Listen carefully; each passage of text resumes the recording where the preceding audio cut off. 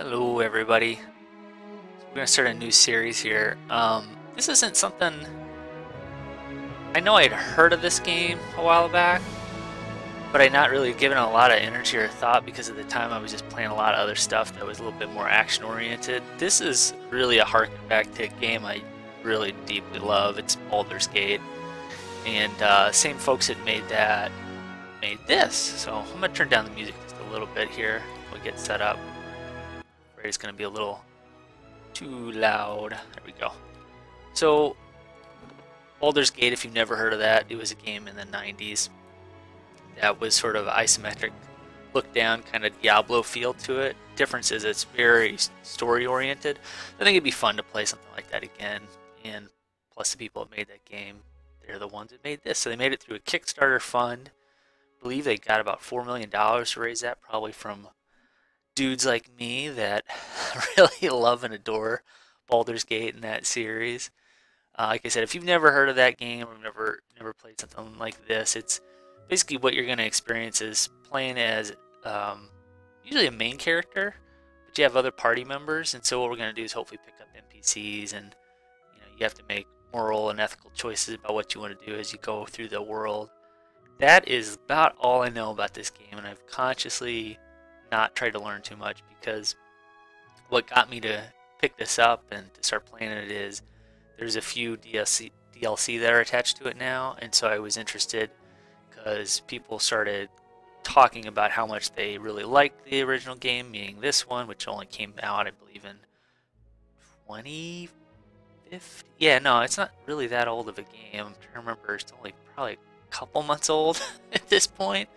Anyways, let's go ahead and get started. I'm going to try to not read too much about the game or look ahead too much and just sort of experience this alongside you, even though this game's been out for a little while now. Let's just do normal.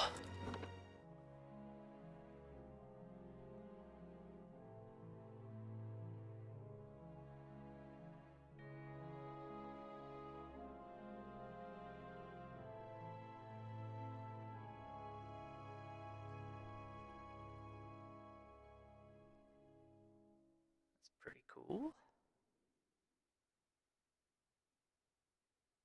It's like, if you've never played these before, God, there used to be a download screen. 5 wagons grope blindly for the path on a starless night, their master glancing ever upward to the skies for assurance that he is on the right course.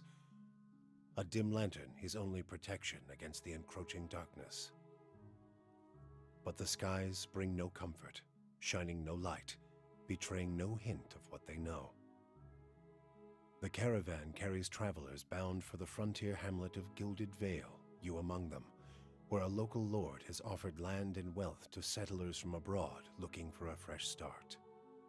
You have taken suddenly ill, sweating and shivering, and one of the other travelers signals for the caravan master to stop on your behalf. He pulls up just in time to avoid plowing into the trunk of a fallen tree that bars the way ahead. You will go no further tonight. Cool. Alright. That was very D&D-esque, like we're being set up.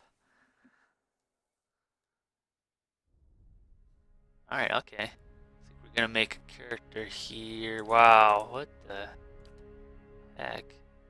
Alright. I can't really jump around, it looks like, at this point, so we'll just pick something. I'm kind of struggling with whether we want to read all the details here about the differences, but let's just see what we get here. Okay, so there's different races. Amuna. Alright, we'll say that. Amua. I know one thing that's different about this from the little bit I gathered reading a little bit to get piquing my interest in this is that this world has its own lore. It's not like Dungeons and Dragons or the Baldur's Gate universe or anything like that. Orlin is an example. I have no idea what these things are. They're the smallest of the Kith races. Kith must be the world we're in. But many cultures don't consider them civilized at all. Okay, so they look kind of, oh, maybe a roguey type thing. Looks like you get different stats too, which to be honest, oh, okay, cool. I was gonna say I don't know what resolve is. It's her internal drive.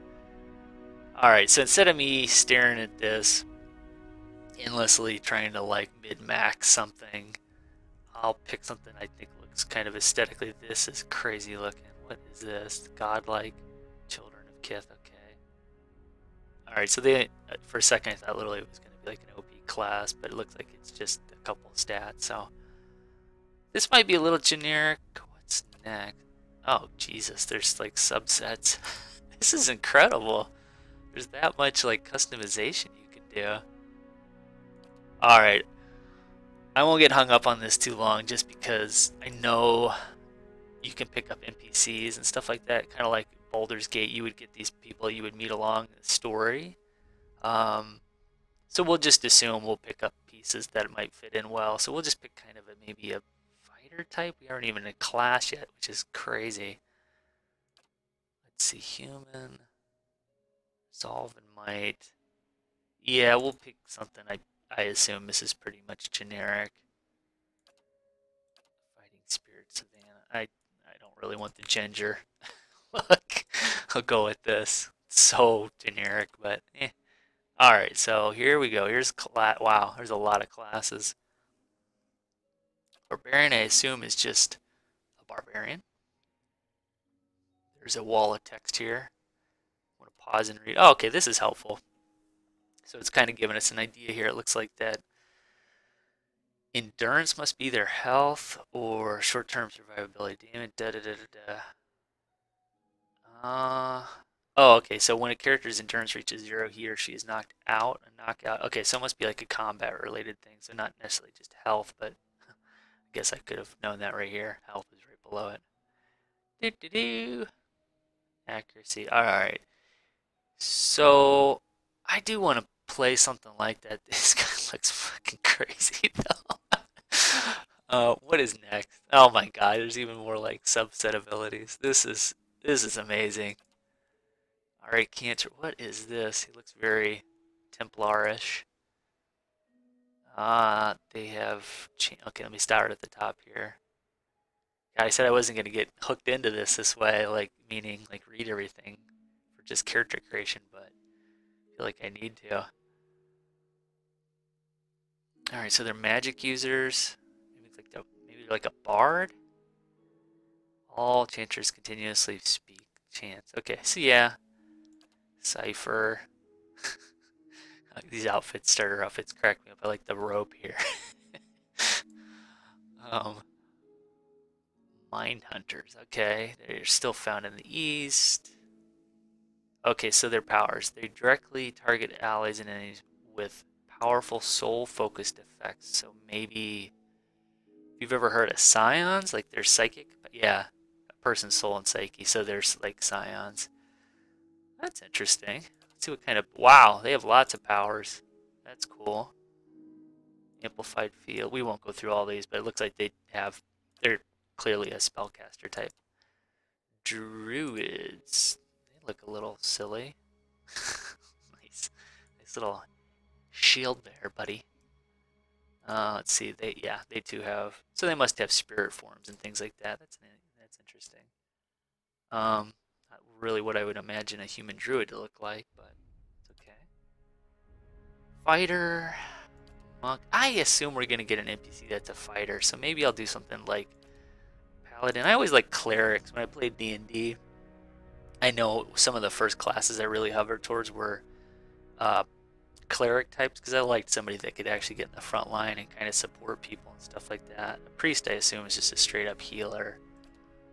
I guess I shouldn't assume a paladin does something similar. Bonuses, they have inherent bonuses to all their defenses. Of course, the game. The value of their bonus may shift based on the reputations they gain. That might be an interesting way to play this as part of the story. Is kind of suggesting the idea that maybe they have to play it in a certain way. I don't know if you have alignments in here or not, but it'd be interesting. Definitely going to be all up in people's faces. Rangers, I've played that in the past. Like, I know my main playthrough of Baldur's Gate, I was a ranger, which was okay. Felt a little odd at the end of the game. Rouge. Nah. Wizard. I assume we'll pick something up. So I'm kind of torn between either doing a paladin, which I'm not real... I'm not really feeling it for some reason. Cantor, I guess, could be something like that. Let's just do Barbarian. It's going to be probably pretty straightforward. Run and smash people in the face. Alright, let's see. Next. So I got to pick a spell here. Frenzy. Probably just like a rage thing. While they're in Frenzy, their endurance and health are concealed. I don't know why that would be good, but effects, they have +1 to a lot of stuff, a ton of attack speed, but their deflection of their health and endurance is concealed. Okay. What is this? It's a barbaric yell. It's an AoE. It frightens people. That would be cool. I kind of like that idea just because it'd be cool to have sort of a supporty element to it. So it looks like we definitely got to get up in the faces of people, and it's going to debuff them to some extent. Alright, so we're picking stats here. What the hell do these stars mean? Can I get a hint? Maybe? Oh, highly recommended for barbarian. So maybe let's just see here. There's a difference. Yeah, so these must mean yellow stars are like putting more points into these. Silver, you definitely pay some attention, but not overwhelming. The rest are sort of meh. With 15 points to play with, wow. I wonder what the scale is. Is it like? Because I know 18 was ideal in D&D. I wonder if it's the same type of scale. We'll just start out and put 2 in each of those, 1 in these. See how many we have left. We have 9. Let's just put 1 more in each. And then the remaining, we'll put like 3 here. And then 2 in Constitution. Call it a day. Not think too much. Oh my god. This is amazing. Culture. Oh, so it gives like a benefit to one of your stats. Okay, so we can, without getting too overly crazy about it, maybe what we'll do is we'll just look for something that's... Oh, it changes your outfit too. That's kind of neat. Seems a little weird. Huh. Alright, Constitution. Where's one with might? The Living Lands. Alright. Perception. Kind of like the look at that. That's kind of a cool look. But since we're trying to tie it to something that's relevant to our stats, we might want to do something like this. The Living Lands in the mountainous region. I like that idea. Northern island renowned for its diversity of plant and animal life. Its weather is unpredictable. And its ecosystems vary dramatically from valley to valley. One thing about this series I do know for a fact is there's going to be a lot of reading. So if my voice bothers you, I'm really sorry. Hopefully some of the voiceover stuff will kick in. That's one of the reasons. Another thing I found out was I want to pick up some of the NPCs in the game because you can make your own apparently, which is kind of cool. People have, if you've ever seen Angry Joe's video review of this, he makes other Joe in the game, which is hilarious. But apparently you can't have them to have special voice and behaviors and things like that. So that's why I'm going to stick to just the folks you can kind of pick up in the game because it'll be interesting to kind of have dialogue amongst the NPCs and things like that. So less of me and more of them.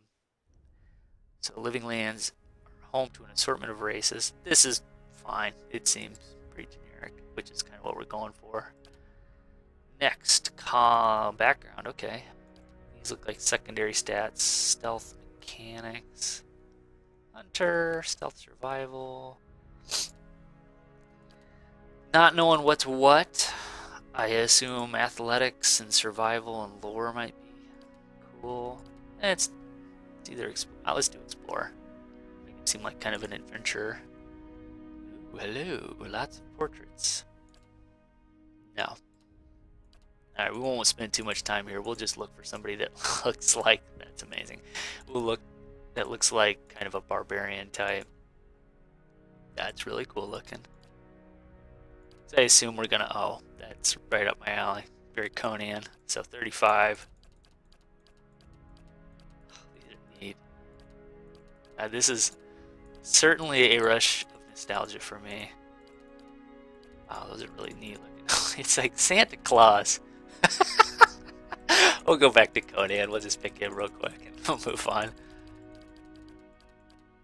We won't get lost in this. I can see how you could literally spend hours sitting here picking your character, though.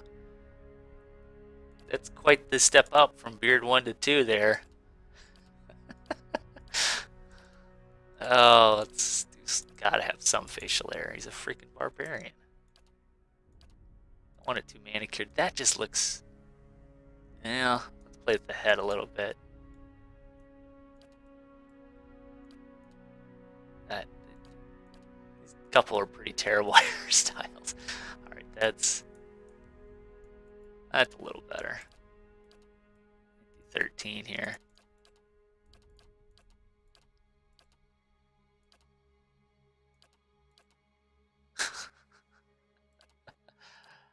Why do they always have to stick a mohawk in there? Seems like it's such a necessity nowadays. That looks good. Goodish. Not like this, but goodish. Oh my god, here's a voice. Huh? I'm flattered. Bring them down! Might have to do They'll that. never know I'm here. Well, Watch and learn. they won't see me coming. We want that to be our dude's voice the whole game. Yeah?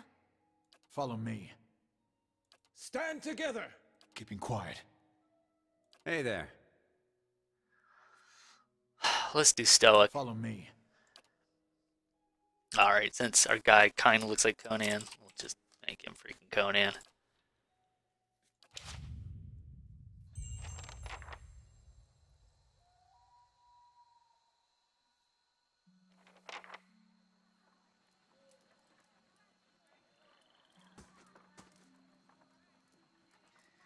As the caravan master finishes addressing the group, his bushy red mustache and saggy jowls quivering as if for emphasis. Everybody stays close to the wagons, got it? Stay out of the woods, and beasts take you if you were planning a stroll through those ruins up there. He nods towards a looming black mass on the hillside.